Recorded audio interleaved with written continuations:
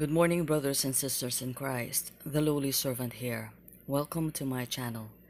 Today is July 24, the 16th week in Ordinary Time.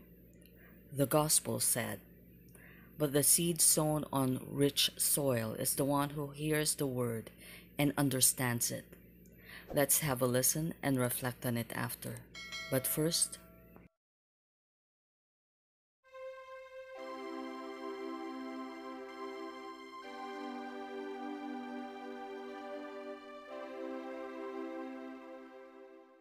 The first reading is from the book of Jeremiah.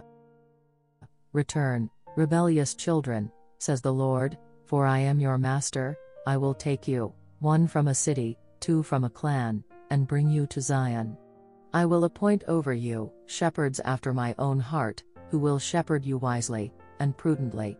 When you multiply and become fruitful in the land, says the Lord, they will in those days no longer say, "The ark of the covenant of the Lord."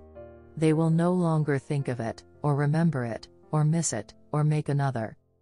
At that time they will call Jerusalem the Lord's throne. There all nations will be gathered together to honor the name of the Lord at Jerusalem, and they will walk no longer in their hard-hearted wickedness.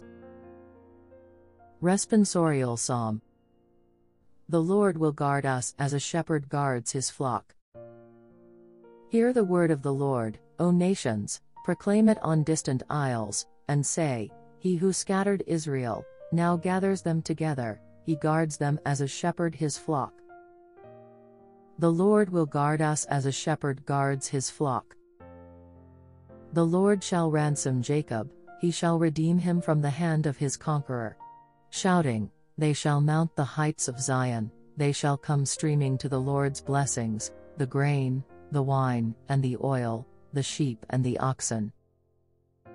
The Lord will guard us as a shepherd guards his flock. Then the virgins shall make merry and dance, and young men and old as well. I will turn their mourning into joy, I will console and gladden them after their sorrows. The Lord will guard us as a shepherd guards his flock. Alleluia, Alleluia. Blessed are they who have kept the word with a generous heart and yield a harvest through perseverance. Alleluia, Alleluia. The Gospel according to Matthew. Jesus said to his disciples, "Hear the parable of the sower. The seed sown on the path is the one who hears the word of the kingdom without understanding it, and the evil one comes and steals away what was sown in his heart. The seed sown on rocky ground is the one who hears the word and receives it at once with joy. But he has no root and lasts only for a time. When some tribulation or persecution comes because of the word, he immediately falls away. The seed sown among thorns is the one who hears the word, but then worldly anxiety and the lure of riches choke the word and it bears no fruit. But the seed sown on rich soil is the one who hears the word and understands it, who indeed bears fruit and yields 100 or 60 or 30-fold. reflection.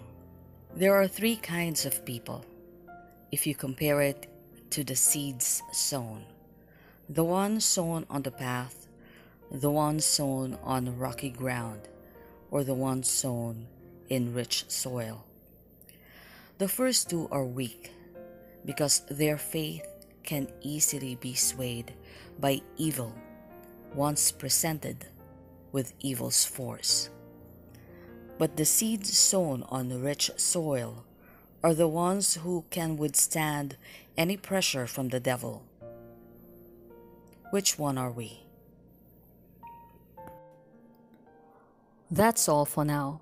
If you'd like to have your daily dose of the Word of our Lord, subscribe to my channel and click on the notification bell so you won't miss out on such and other related uploads like novenas and prayers. Be safe and always keep God in your hearts. Peace to all.